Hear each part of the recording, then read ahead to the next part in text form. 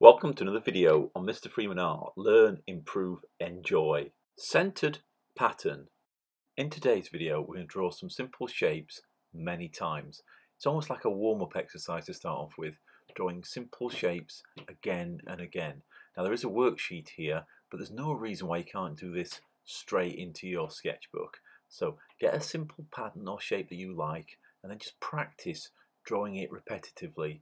Get confident at drawing them so you can do them quickly and easily. Once you're happy, then go to the center of the page and start working outwards from the center.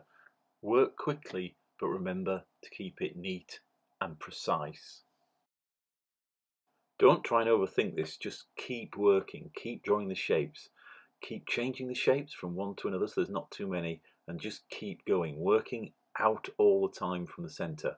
We have the whole page to fill. This design has gone a little wrong because it's a little bit too symmetrical for my taste, but I'm not going to start again. I'm just going to finish it. I don't believe in practicing beforehand because it gives a false impression for the videos. And an architecture friend of mine once said, when I asked why I hadn't used symmetry in his work, he said, "Mr. Baseball Bat doesn't like symmetry." And that stuck with me for my entire design career. So I don't like making things symmetrical if there's no reason for them to be symmetrical. Don't worry too much what it looks like, just keep working, because until the page is full you don't actually know how the design's going to look. So just keep going, keep it neat. When you do the circles, make sure the line matches up with the other side of the circle. We don't want messiness, and try and keep the gaps a similar amount so it looks neat. It's very easy to space things out a lot more on the outside because there's a lot more work involved as you get further out than there is from the center. But just keep going and the sum of the parts will be far greater when it is finished.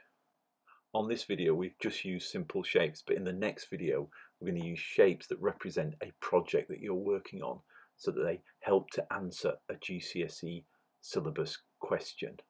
So you get a page in your sketchbook that's interesting and different to anything you've done before. Remember, a full sketchbook is a good sketchbook. Everyone should be able to do this task and in under an hour, so you get a lot of work for the time you've invested. You also improve your pencil skills and hopefully the speed you can work, because all these things are important in order to get as much work done in the time you have available. Don't completely fill the page. At some point you decide that's it and stop work. Look out for the next video when we will develop this further so you can win at GCSE Art. Don't forget to hit the like button and subscribe for more top quality videos.